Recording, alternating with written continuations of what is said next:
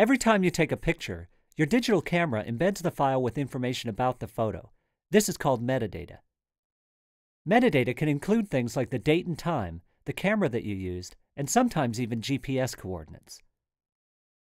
The Metadata Inspector in Aperture puts the data all in one place, so you can view and edit it with ease. And because Aperture understands metadata, you can search and sort your library based on virtually any piece of information.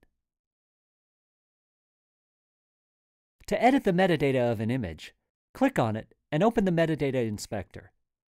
At the top is the Camera Info panel that includes exposure, aperture, and other camera settings.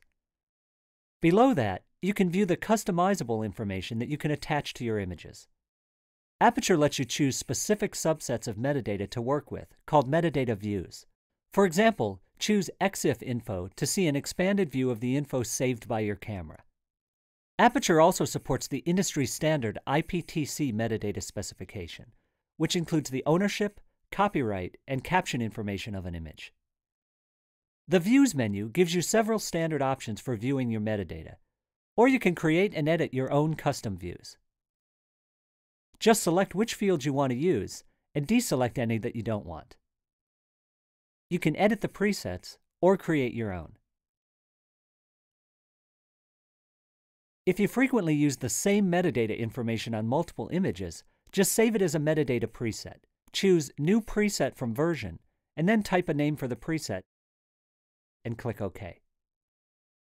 To apply a preset to another image, select the image and then open the Action menu.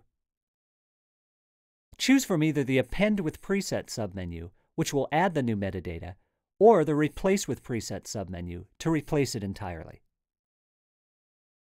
The Batch Change command lets you apply the same metadata to multiple selected images at once. You can also apply metadata presets while importing photos from your camera.